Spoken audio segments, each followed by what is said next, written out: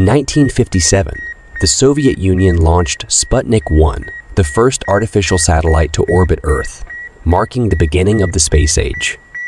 Sputnik 1 orbited the Earth at an altitude of approximately 225 kilometers. During its operational lifetime, which lasted for around 3 months, Sputnik 1 completed over 1,400 orbits. While this may seem impressive, it is worth noting that Sputnik 1's primary objective was not to venture far into space, but rather to demonstrate the Soviet Union's technological prowess and launch capabilities.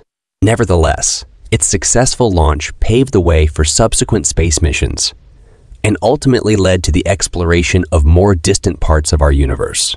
We realized that observing the universe from the confines of our planet had limitations. So we took to the stars, or rather, sent our eyes there. Space telescopes like the Hubble Space Telescope and its successors have revolutionized our understanding of the cosmos. The Hubble Space Telescope was launched into orbit aboard the Space Shuttle Discovery on April 24, 1990. Its deployment altitude was approximately 540 kilometers above Earth's surface.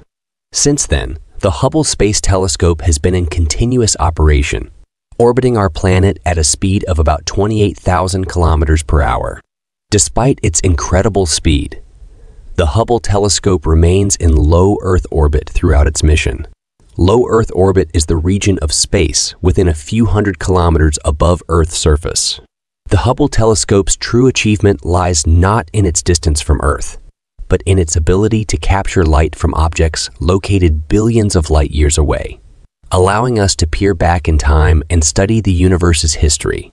By orbiting Earth, the Hubble Space Telescope has the advantage of being above the distortions caused by the Earth's atmosphere, enabling it to capture incredibly detailed and sharp images that have transformed our understanding of the cosmos.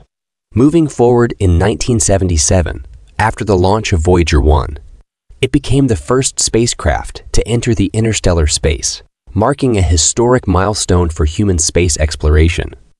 Voyager 1 has traveled more than 23.8 billion kilometers from Earth. Just a few weeks before Voyager 1, Voyager 2 has launched. Voyager 2 has traveled over 18.3 billion kilometers from Earth. It is still within the heliosphere and has not yet reached interstellar space. Now, let's turn our gaze toward the future of space exploration. The James Webb Space Telescope. Unlike previous missions, the JWST's focus is not on distance, but on unlocking the secrets of the universe. It is positioned at the second Lagrange point, L2, located about 1.5 million kilometers from Earth. So here we have the highest distance of 23.8 billion kilometers. If we consider the distance covered by Voyager 1 of 23.8 billion kilometers in comparison to the estimated size of the observable universe, we find ourselves facing an astonishingly small percentage. Assuming a light year is approximately 5.8 trillion miles, Voyager 1's journey amounts to roughly 0.24 of a single light year. Now imagine how infinitesimal that becomes when compared to the entire observable universe. Despite Voyager 1's incredible achievement, it serves as a reminder of how much we have yet to explore.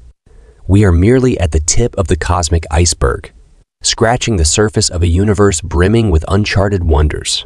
Our current understanding barely grazes the mysteries that lie within the vast expanse of space. Thank you for joining us on this cosmic adventure today. If you found this video fascinating, be sure to like, subscribe, and share with your friends.